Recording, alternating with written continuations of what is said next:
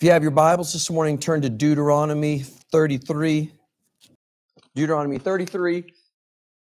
And of course, the context is verse 1. It says, "And this is the blessing wherewith Moses, the man of God, blessed the children of Israel before his death." And we are down at verse 23 today. Verse 23. And it says, "And of Naphtali, he said, O Naphtali, satisfied with favor and full with the blessing of the Lord, possess thou the west and the south." Let's pray. Lord, we thank you for your book. We thank you, Lord, for the chance to be together today. And God, that once again we can get together freely and nobody's worried about being here today. And God, we thank you, Lord. We look back at a couple years ago and Lord, we sure appreciate where we are today. And God, bless this morning. Bless everyone that's come. Lord, we've got a few visitors this morning. And Lord, we pray that you'd bless everybody, whether they're a visitor or whether they're one of our regular folks, God. We pray that you would have a blessing for us this morning. Lord, help us, we pray. In Jesus' name, amen. The blessing of Naphtali. You know, these blessings were pronouncements about the future of the various tribes. And so Moses is about to pass off the scene, and he's, pronouncing a blessing and making a forecast about the days ahead. But for Naphtali, he speaks of some blessings that were already theirs. In these other tribes, he's looking to the future, and with Naphtali, he is also, but he mentions something with Naphtali that was already theirs. They were already satisfied. Look at it, verse 23. "O Naphtali, satisfied with favor and full with the blessing of the Lord." They had something already. A guy said about that part of the world, he said, Naphtali, that the land that was given to that tribe, was invested with a territory which for sheer beauty is unsurpassed in all of Canaan. And it was watered from the hidden springs of Mount Hermon. They were given right off the get-go one of the most beautiful pieces of land in all of Canaan. Naphtali was starting in a good place. Boy, it's nice to start off in a good place. But you know, not everybody starts off in a good place. A lot of people, and I mean whether it be their physical life or whether it be their Christian life, a lot of people have a rough start. You look at the Apostle Paul, and Paul was very educated and very religious. But wow, he sure starts off the first part of his life. I mean, it starts off rough. And when I mean rough, I don't mean unpleasant, but I mean he was rough. You know, Stephen is stoned to death, and it says they laid their coats at a young man's feet whose name was Saul. And man, you read the next chapter too that Saul was going around and raiding homes and persecuting Christians and hauling people off in chains and looking for an excuse to even go out into further places and do the same. Paul, as far as Christians, would you have looked down from heaven and thought, "No, that'll make a great Christian"? You really wouldn't have thought that. Of course, we know the story and we say, "Well, yes, Pastor, we know that God chooses some of His jewels from the dark mines." Yeah, you do. But you know what? We look at people like him and we don't think that. Paul was rough. But what a change Jesus Christ made. He went from being rough to later on, he writes to Thessalonians and he says, "You know how we were gentle among you." Boy, gentle was not a word in Paul's vocabulary before salvation. That didn't exist for him. He was rough. He started in a rough place. You think of that devil-possessed man in Gadara that the Lord came across the sea, and he met that guy, and he was in the tombs, and he was cutting himself, and he was crying, and people had bound him with chains, and he would break the chains, and he was a madman, he was godless, he was pagan, he was out of his mind, he was rough. He was rough. I wonder what his childhood was like. But he started in a rough place. Some people don't always have a rough start, but some people have a difficult start. You look at Daniel. The book of Daniel opens up and he's in captivity, and he's a young man, probably 12 or 13 years old. His parents have been carried off in captivity and perhaps, and most likely, killed. And here's Daniel, and here's some of his young friends. And Daniel, at that young age, was stripped of love.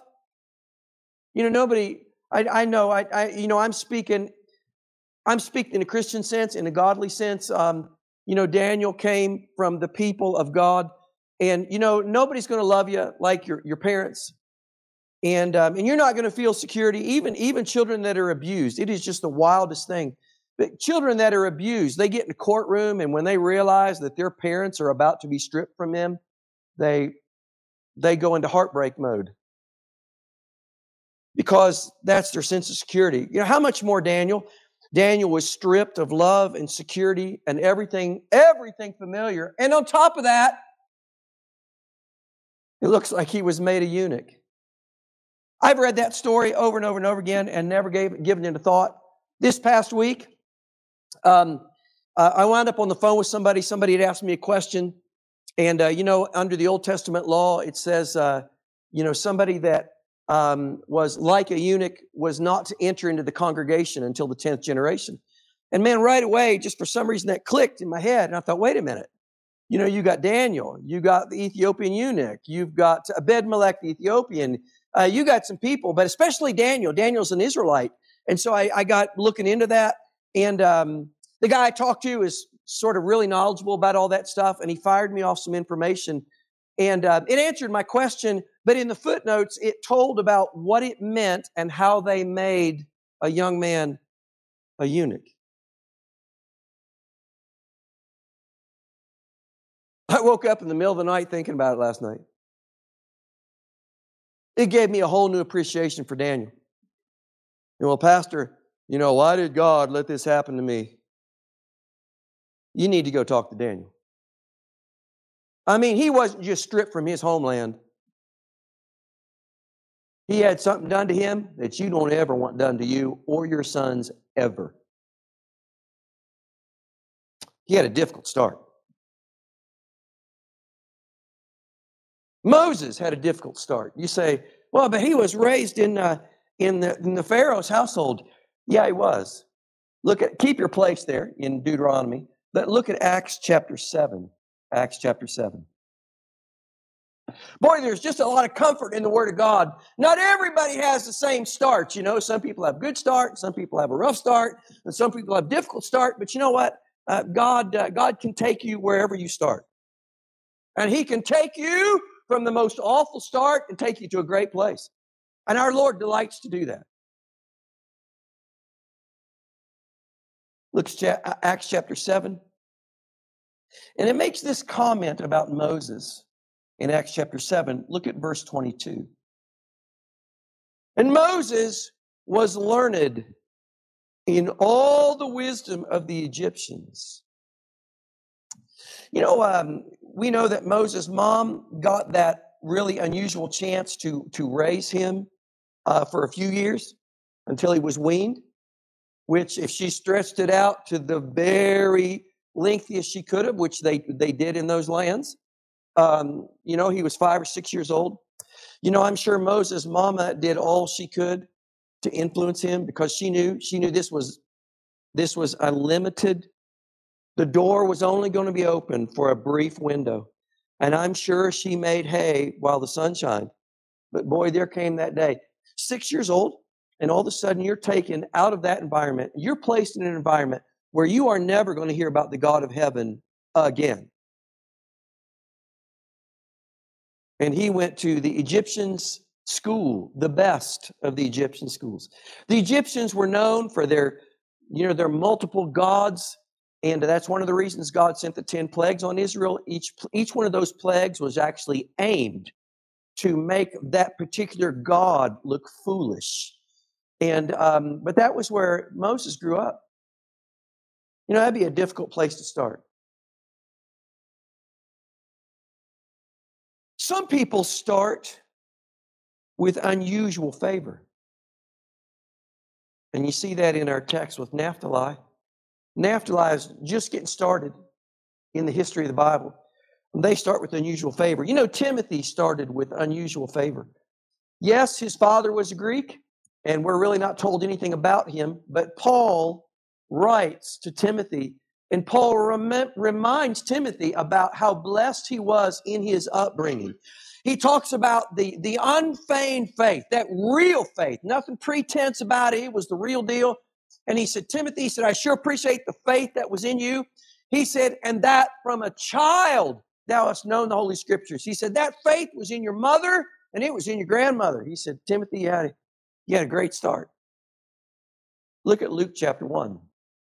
Luke chapter 1.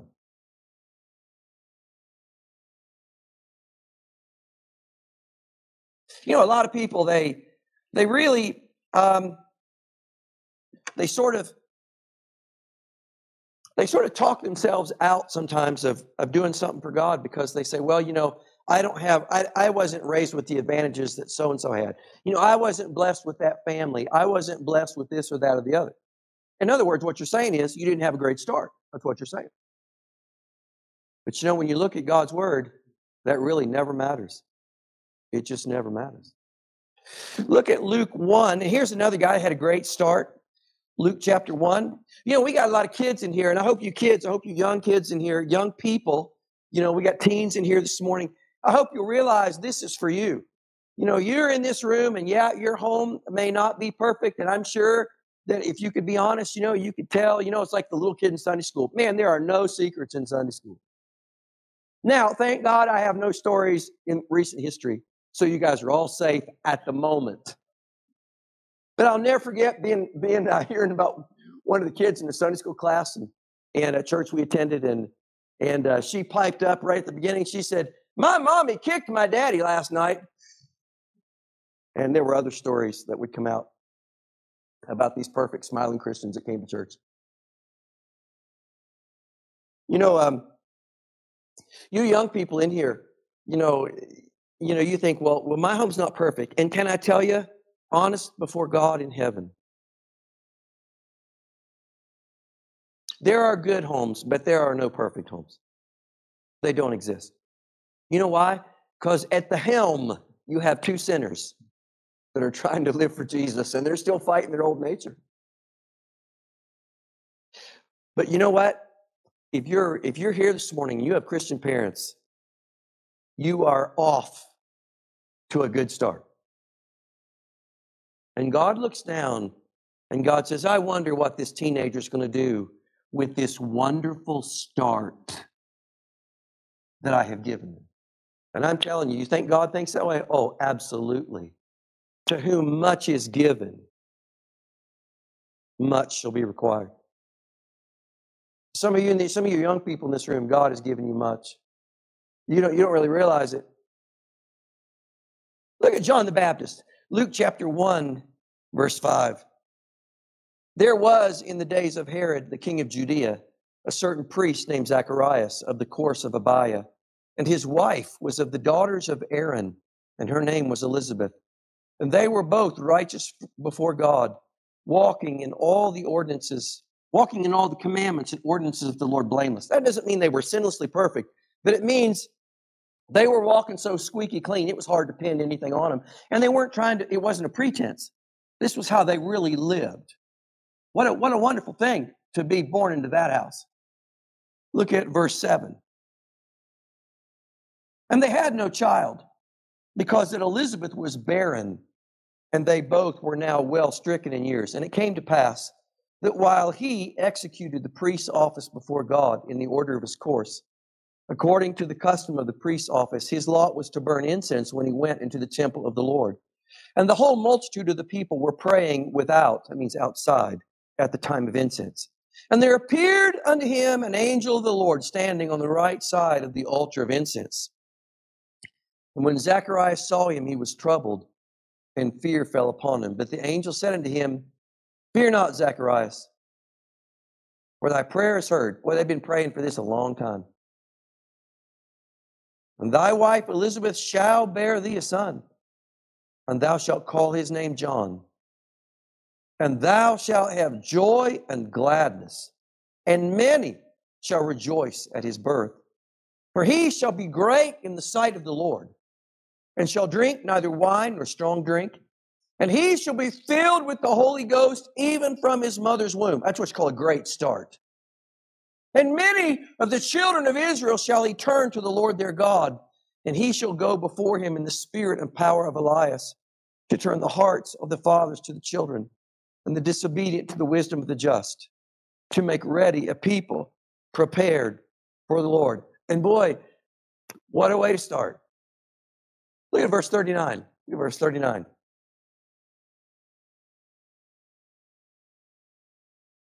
And Mary arose in those days and went into the hill country with haste into a city of Judah, and entered into the house of Zacharias and saluted Elizabeth. And it came to pass that when Elizabeth heard the salutation of Mary, the babe leaped in her womb, and Elizabeth was filled with the Holy Ghost.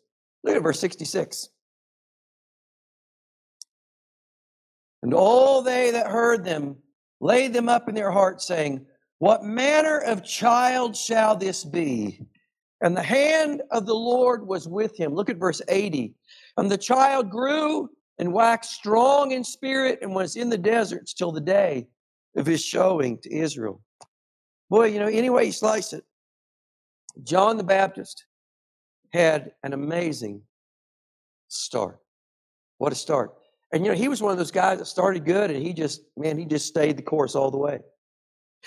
Some people start late. You know, Nicodemus comes to Jesus by night, and Jesus looks at him and says, Nicodemus, ye must be born again.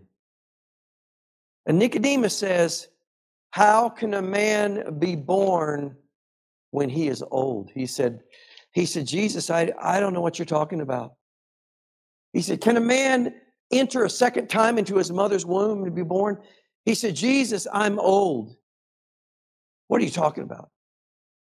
And of course, Jesus goes through that chapter and he explains to them that new birth, which is the counterpart of the first birth, and how it's a spiritual birth. And we find that famous verse, for God so loved the world that he gave his only begotten Son, that whosoever believeth in him should not perish, but have everlasting life. It was spoken to a man who was going to start. He's going to start late. But you find a few years later, he's at the grave of Jesus Christ, and he's with Joseph of Arimathea, and he's helping prepare Jesus' body for burial. And he was on board. He got started late, but thank God he started. And he was glad forever that he got started, and he's still glad he got started. He got started late. Jesus told a story in Matthew 20, and it was one of those stories where he was trying to illustrate a truth. And he said this guy went out early in the morning to the marketplace, and he needed help at his farm and at his vineyard, and he was going to hire some people. So he goes out about 6 in the morning, and he negotiates an agreement with a bunch of guys, and he hires them for the day. Well, there really weren't enough workers, and he was concerned about getting the job done. So this vineyard keeper goes back to the marketplace at about 9 o'clock, and he says, there's a few more guys standing around. He said, hey, would you like to work? He said, you come and work for me for the rest of the day, and whatever's right, that's what I'll give you. And then again, he went out at 9 o'clock, and then he went out at noon, and then he went out at 3 o'clock. And the Bible says, and he went out at the 11th hour. This is called a parable. Jesus would tell these stories to illustrate a truth. And the truth was that the guy that kept the vineyard is the Lord, and he was looking for workers. And he says, some start early, and some start at the middle of the day. And then he said, but at the 11th, Jesus said, are there not 12 hours in a day? So the 11th hour, going to be 1 hour of labor left. And he goes out into the market at the 11th hour, And he says, you over there, you few guys, you're just standing around. He said, you want to work? He said, not much time left, but I got some work. And he said, I'll pay you. Whatever is right, I'll give you. And at the 11th hour, they went to work. And at the end of the parable, these guys that started late, it was awful late. There wasn't much time to work, but they were willing to work, even for that short period. And they work. And the Lord Jesus is kind, and He's gracious, and He's a great giver. And money's not an issue with Him. And He owns the cattle on 1,000 hills. And though they started late, surprise, surprise, how He paid them at that 11th hour. Some people start late. You know, people that start late, they always look back and they mourn, they regret the years lost.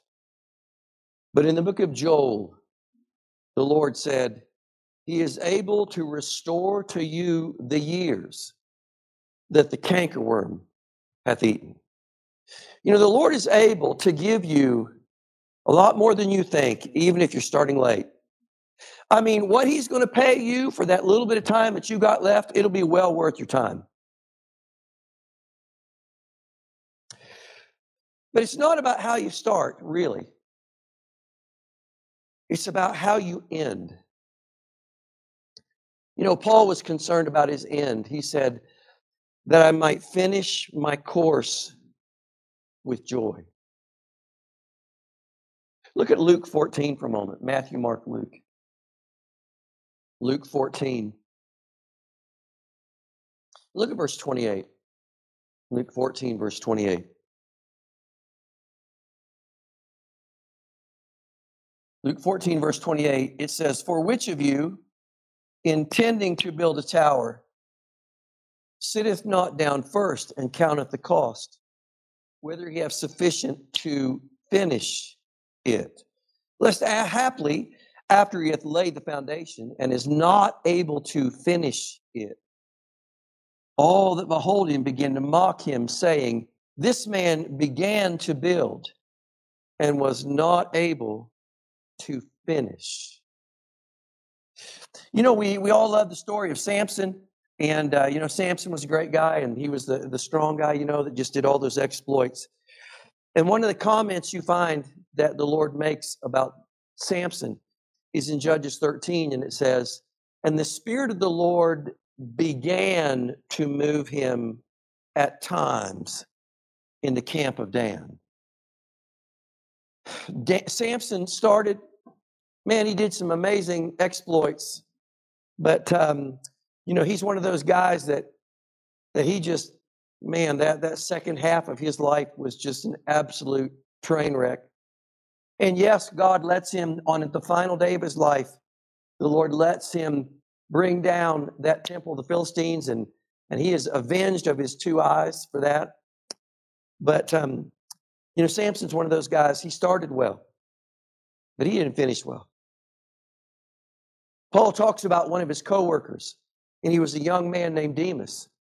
And you'll find at the end of some of Paul's letters, he mentions Demas, and Demas is with him, and this guy's with him, and this guy's with him, and they're going great guns.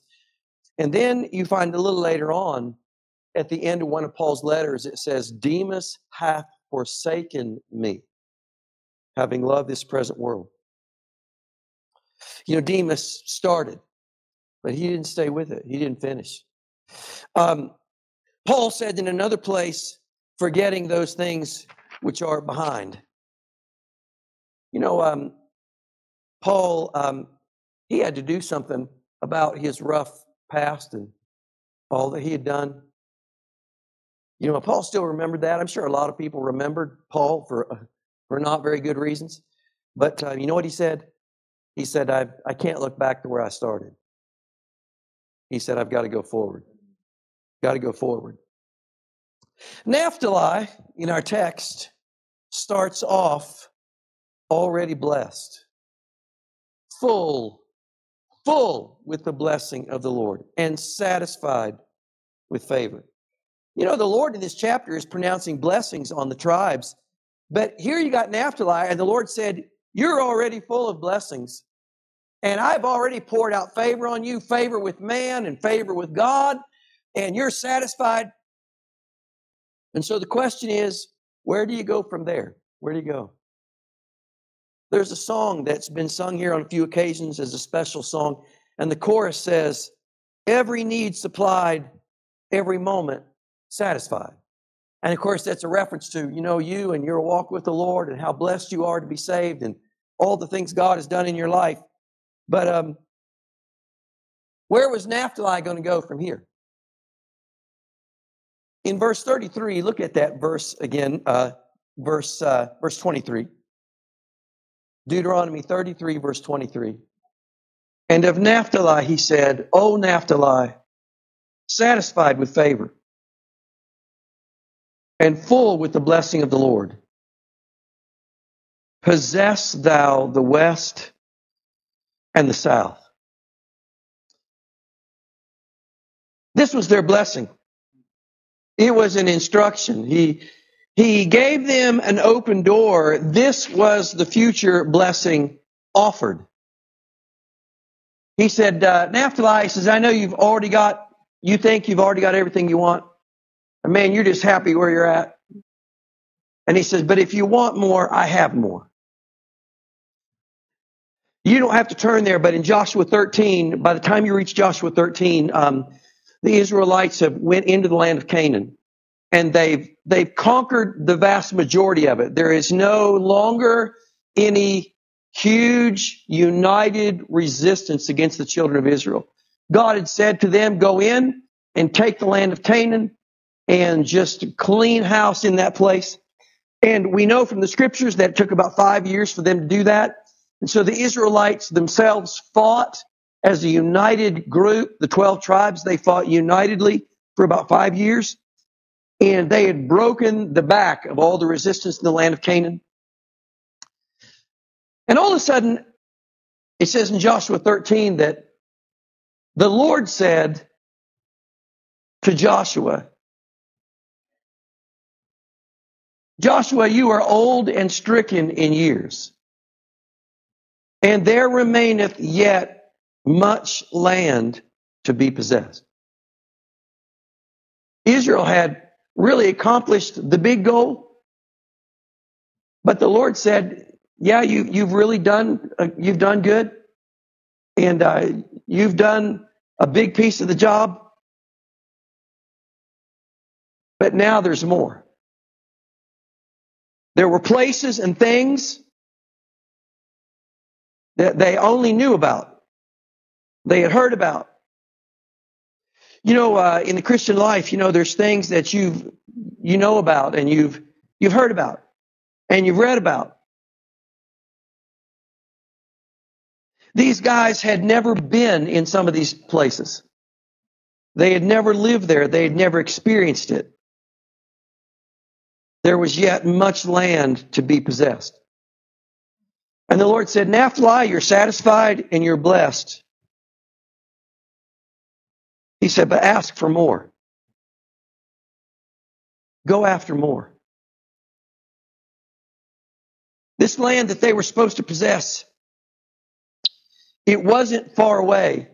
And there's some real blessings for you this morning. I don't know where you're at in the Christian life, but maybe you're not satisfied. Maybe you realize, oh man, I got to work on this and I got to work on this.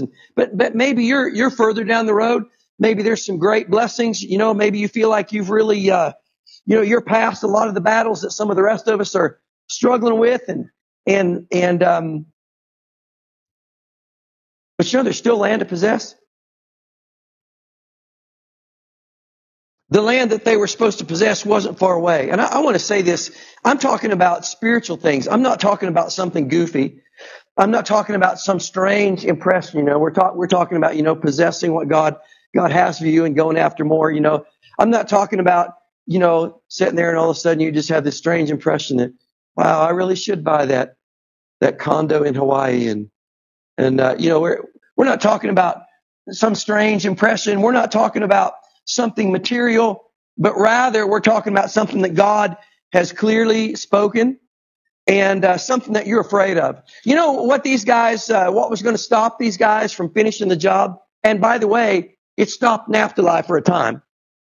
Was they were afraid of what they were going to walk into.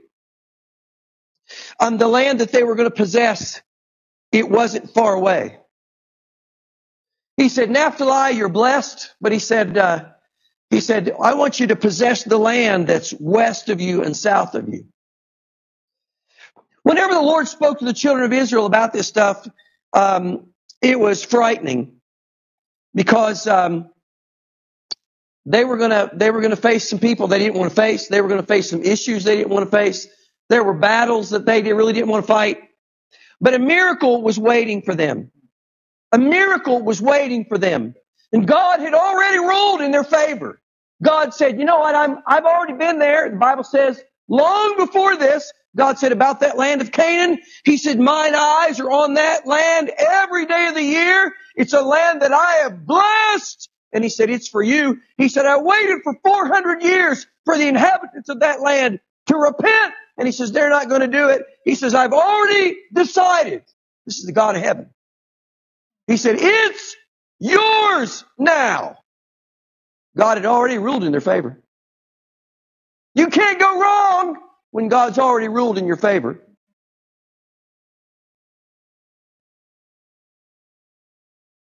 It was not out of their reach.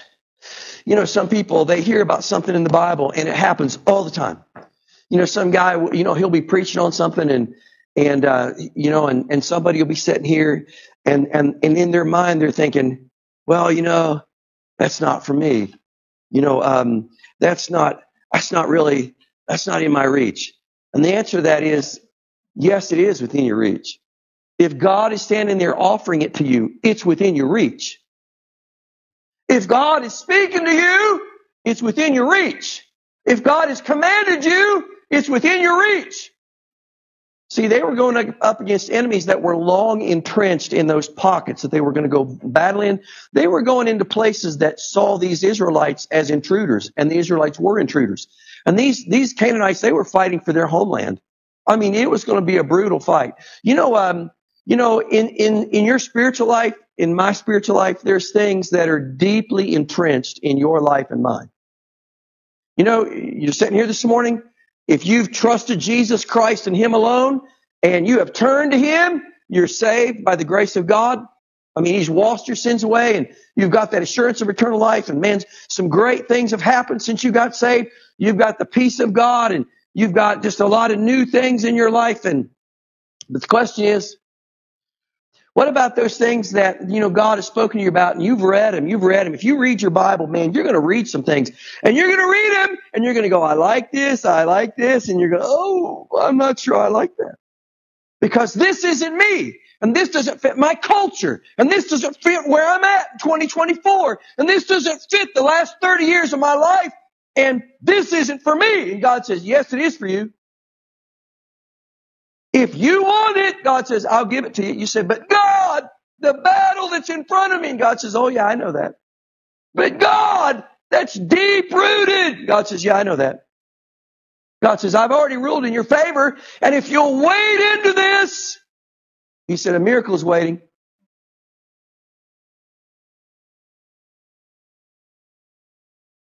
God's got a place for you. God had this land for them. And it's interesting how our language still fits the Bible. You know what we say? We say so-and-so is not in a good place. If that's you this morning, God has a place. And God's here this morning and He's saying, possess thou the west and the south. He says, I've got another place for you. I've got a better place. Do you not like where you're at? God says, I've got a better place.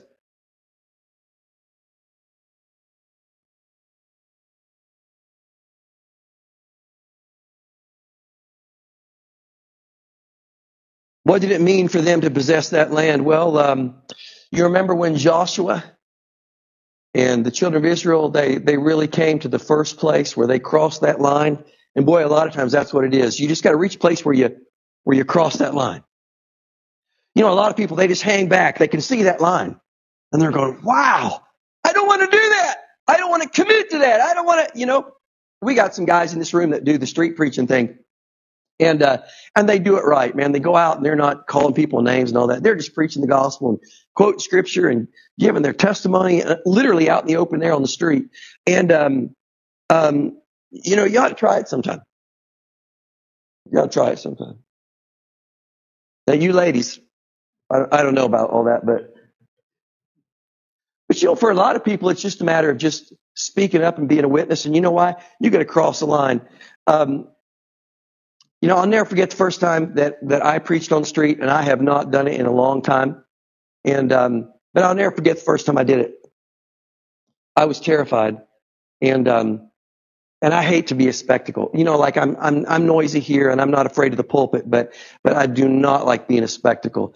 My wife used to. We go into Walmart when my kids were small, and there'd be Mitzi and all the kids in the van, and I would run in, and I would come out, and she'd start honking the horn, and all the kids would start waving at me, and I just wanted to hide, you know, and they just did that because they knew that I just hate to be a spectacle.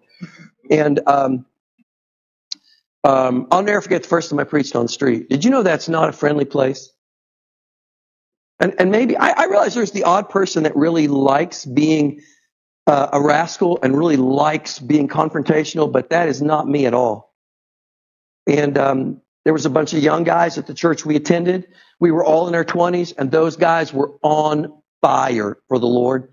And they said, Joe, we're going to preach in downtown Chattanooga on Saturday about noon hour on, you know, high noon. It'll be crazy on the street, lots of foot traffic.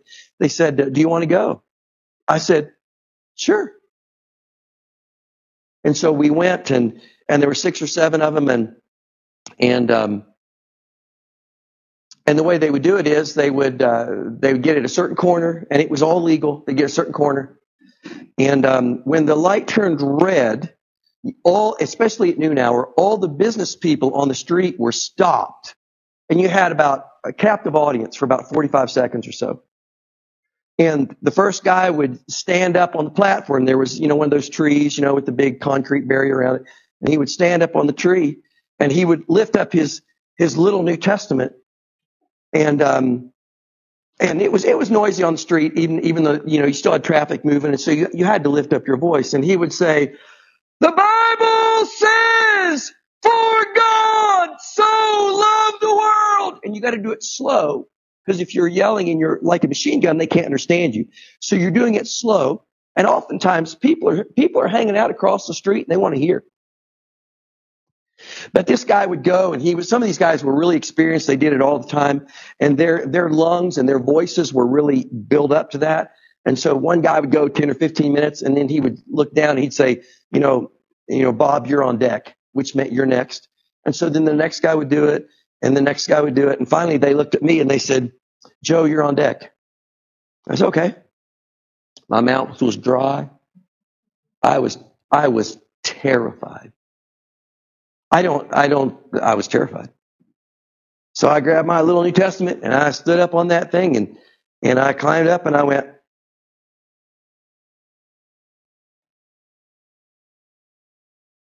and finally one of the guys with a big smile on his face, because he knew what I was going through, he said, you going to do it or not? And God is my witness. I said, the Bible says, and I started quoting some scripture. You know what I did in that moment? I crossed the line. Suddenly, I wasn't worried about whether anybody thought I was a fool, because now they knew I was a fool.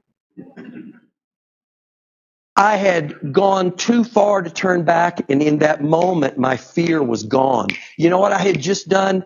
I had claimed that land. The fear was past. You know what some of you are doing today?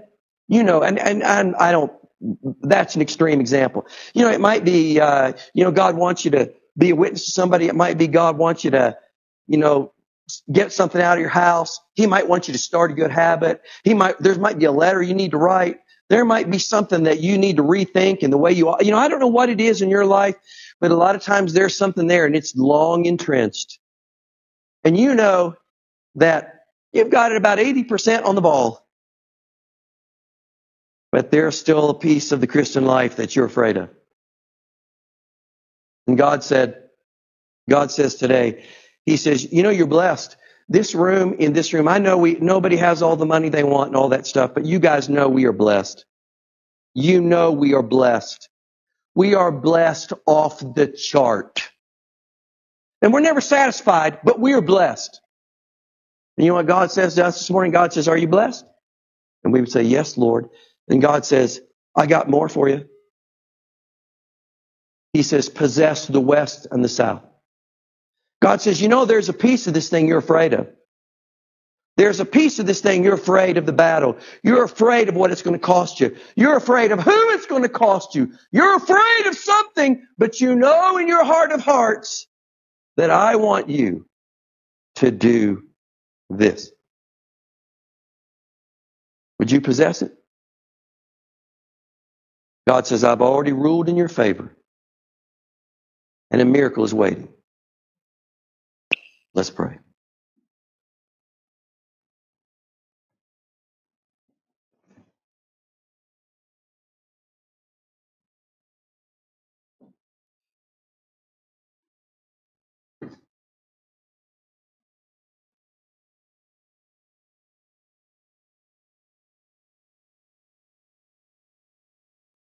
Lord, help your people this morning.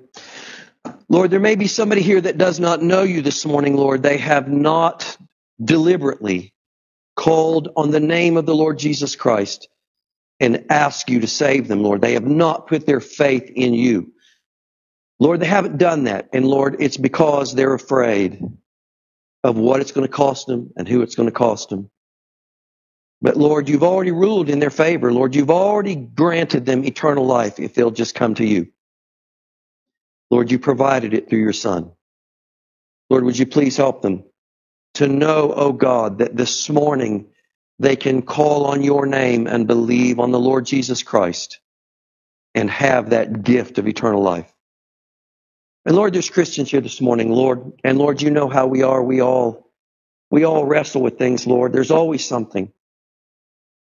But Lord, it'd be wonderful if this year, if this month, if this week, Lord, we would turn our view towards that thing that is wrong and it's been long entrenched in our life. And God, we take you up on your promise that you'll never leave us and you'll never forsake us. And you will help us. God, would you help your people this morning? Lord, maybe you spoke to somebody today. Lord, if you did, they're sitting there and they're wrestling with it. They know exactly what it is. Lord, would you help them to know there is more, Lord. There's a blessing that is waiting for them. They need not be afraid of taking that next step for you. God, help them. In Jesus' name, with your heads bowed and your eyes closed, if God has spoken to you this morning, why don't you talk to Him?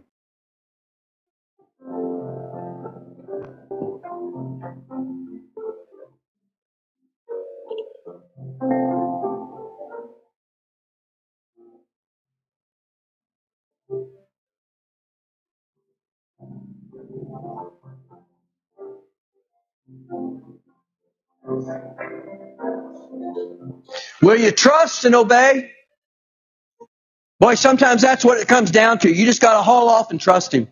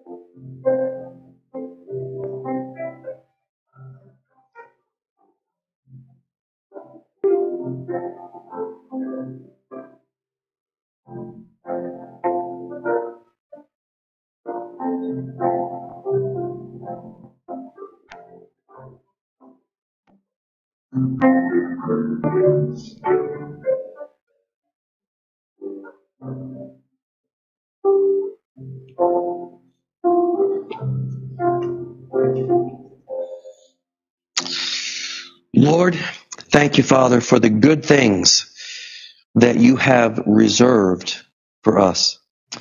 And Lord, help us that we would not miss those things, that we would take them because, God, you're holding them out to us, Lord. God, bless this day. And Lord, what you have spoken, may it not be forgotten. In Jesus' name, amen. You're dismissed.